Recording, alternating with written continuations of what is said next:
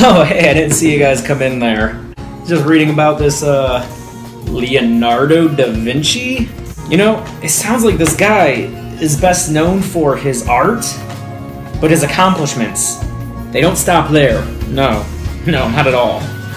Architecture, literature, science, music, math, engineering, anatomy, astronomy, paleontology, and inventing. Man, it sounds like this guy was a true Renaissance man.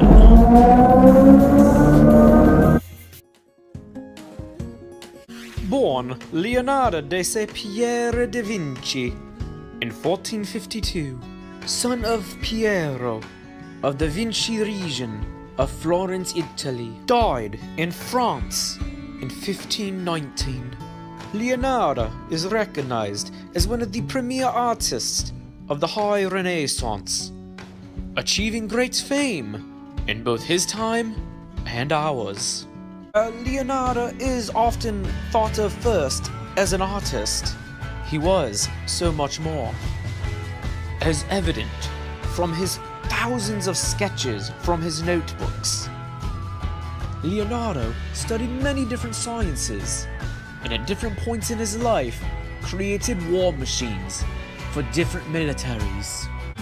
This guy sounds like a real-life Tony Stark. Leonardo's notebooks, containing thousands of sketches and notes, show evidence of the man's true genius, centuries beyond his peers at the time. This mass of knowledge allowed Leonardo to intertwine art with just about any field he could imagine. His in-depth insights into the field of optics, ever present in many of his paintings, through the techniques that he demonstrates, like sfumato, chiaroscuro, and atmospheric perspective. Sfumato, derived from the Italian word for smoked. It is a well-controlled and subtle method for graduation of tone. It leaves a soft, hazy effect. Leonardo used the manner most effectively with the Mona Lisa, which you will see later on in the video. Chiaroscuro, the contrasting use of light and shadow. Artists famous for their mastery of chiaroscuro include Leonardo da Vinci, Caravaggio, and Rembrandt. What? That is incredible. So let's check out some of Leonardo's artwork. These are some of the most famous works of art in the world. Of the world, Craig. Not just the city, the world.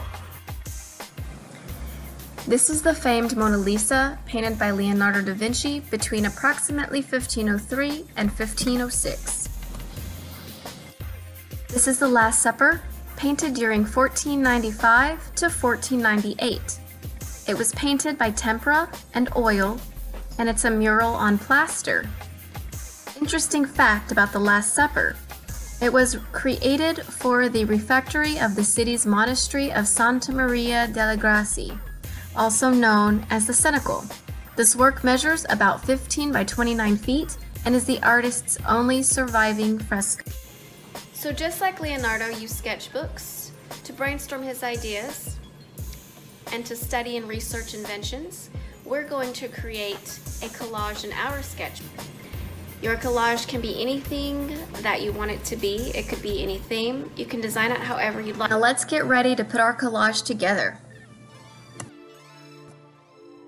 So we're going to cut paper, cut fabric, cut more paper, cut some magazines, cut some newspaper, and then you can tear some paper up. The best way to start your collage is by gluing down your main piece of paper. And for us, we were deciding to do the world in the current situation that it's in. So we want to glue down our main sheet of paper that we tore from the magazine that reminds us of the world. Then we want to draw a contour line over the piece of paper. And we're going to keep alternating with drawing and gluing paper, and drawing and gluing something, and drawing and gluing fabric, and drawing and using our drawing mediums and our paper images. And we're going to do this until the very end of our collage. Every time we do this, we want to put down a piece that balances the other piece. So we want to think of our elements and principles also while we are working.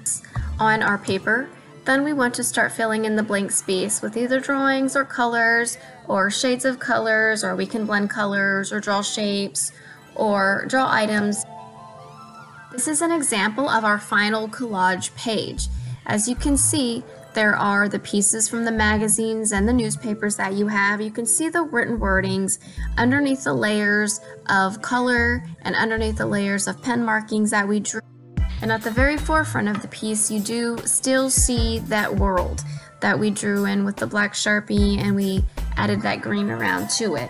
You want to make sure that your main theme that you were wanting to portray becomes the main image and stays the main image throughout this piece, even at the end. So we have a collage made of a bunch of different little pictures and pieces of things that also are put together to create one complete picture. To recap what we learned, think of 2 elements that were used in making this video. Now think of one principle. What elements did you use? And what principles did you use while you were making your collage? On the back of your paper, write down the elements and the principles that you used.